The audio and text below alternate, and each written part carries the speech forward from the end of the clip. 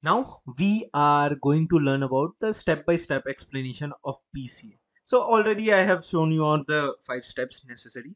But before really jumping and discussing about what actually is happening in the hood, now just to make sure, we won't go much deep into the maths part of PCA. We'll have a overlook. We already had an overlook how PCA works. I'll just tell you about the steps, how things go in the back end part. Okay, this time we won't go much deep into the maths. So before just going into the steps, you should be knowing about few things which are quite necessary. Okay, few terms which are very necessary. One is dimension. We have already heard about dimension. What we mean by dimension? That is the number of feature. Then correlation. Initially in the course we have talked about correlation. That is how strongly two variables are related to each other. That is, if one decreases the other increases, or the other decreases the one increases. Okay, something like this. Okay, we have different kinds of correlation. We have looked into Pearson correlation before. Then orthogonal is nothing but in a hyperspace. The variables are perpendicular. Okay, so they are perpendicular in the hyperspace to each other, so that's why they don't have a correlation. Okay, hence the correlation between those variables which are orthogonal are zero. Then we have the eigenvectors. Okay, let me give you a small description about eigenvectors. If we have a square matrix, okay, square matrix M and a non-zero vector V, okay, then V will be the eigenvector and A will be the eigenvalues. Okay, I know I won't be making much sense now, but once we jump into the steps, it will make more thing. Okay, now let's look into the steps. First of all, step one is standardization. So before that, what we are going to do, we are going to take that input data set, uh, divide it into two subparts, that is X and Y. X is for the training and again Y is for the validation set. The next thing that we are going to do is we are going to represent the data in a structure. That is, we represent our data set into a structure, such as we will represent the two-dimensional matrix. We will represent the two-dimensional matrix of independent variable X, where each row, okay, each and every row corresponds to the data item. Okay, we have these rows. These are the data items.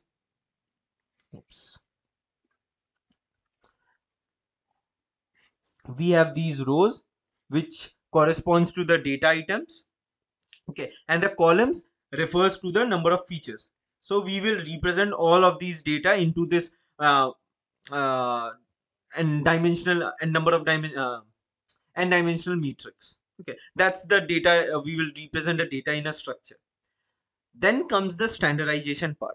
In this step, what we are going to do is we will standardize our data set, such as in a particular column, the feature the feature which will be having high variance are more important compared to the feature with low variance. Right? We have already looked into the importance of variance in our data set while discussing about an overview about PCA.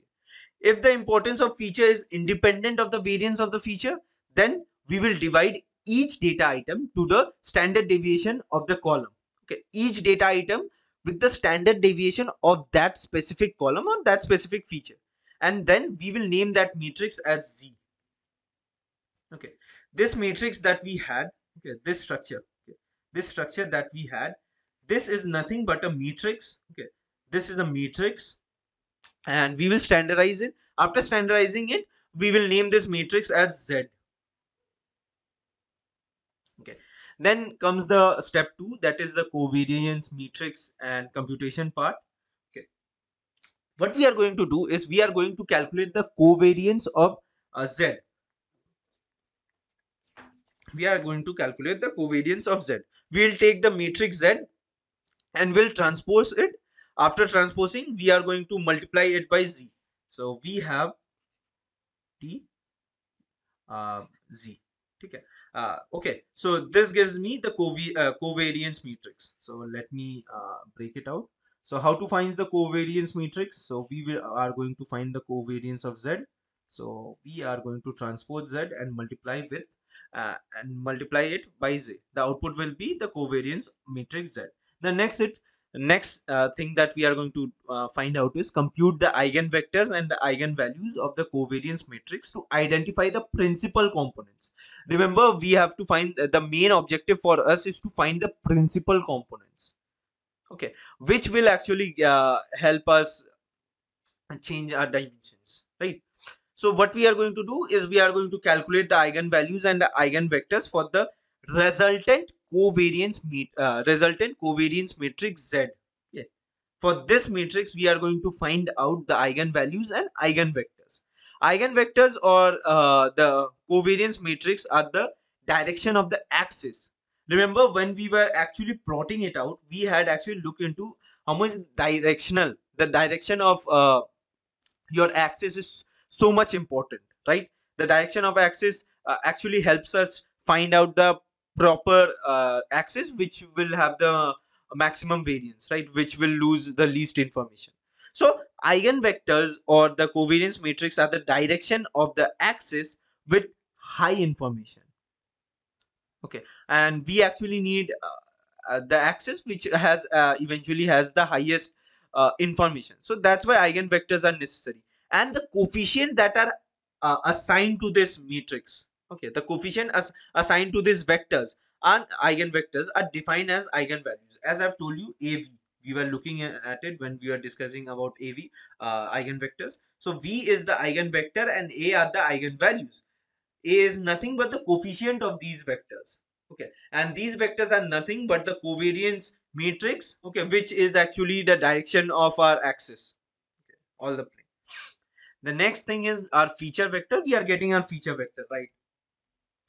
We are getting our feature vector and we are going to recast the data. Last step will be recast the data along with the principal component axis. So we are going to calculate the new features or the principal components from the eigenvectors and eigenvalues. The new feature has set has occurred, so we will decide here what to keep and what to remove. This will actually help us to diminish the data and get the pc principal components that we need. It means we only keep the relevant or important features in the new data set, and the unimportant features are actually removed out, okay. So that's the end thing. We recast the data along with the principal components. We keep the data that is really necessary and remove out the unimportant data. That's how we get the principal components, and that's the various steps of pca. Okay, I know we haven't gone to the much of the deeper maths part, but just to have an overview, this should be enough for us to get our hands dirty on the lab section. And eventually, if you have not still got the ideal hold on pca, once we start with the lab part, I'm pretty sure that it will make more and more sense to you.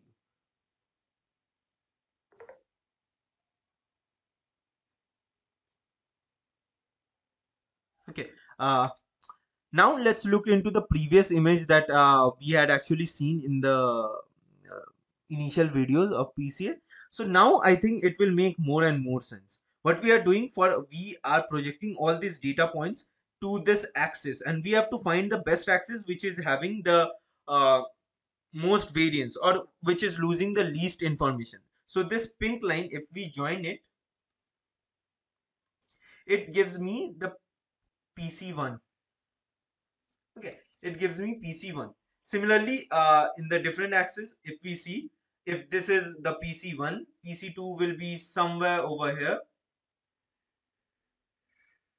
Okay, PC2 will be in somewhere over here, right? And as I have already told you that there will be a small trade-off in this, that is the importance of each component decreases when going to 1 to n. Okay, which means the PC1, that is the first principal component, has the most importance, and the nth PC principal component will have the least importance. So if I just got a chance to plot it out, let's say PC1 and PC2, and we plot out the uh, actually project the values, okay, then we will get, for PC1 we are going to get something of a highly variated data, okay, something like this, which is very much variated. Somewhere in the middle we will be having more points, but in PC2, if you see, if we project out, we will have most of the points somewhere over here, which is not variated, and most of the information is lost. Okay, I hope I'm making more and more sense now. And let's jump into the lab section, which will actually uh, get your expertise on PCA. So let's jump into our next video where we'll start out with the lab part.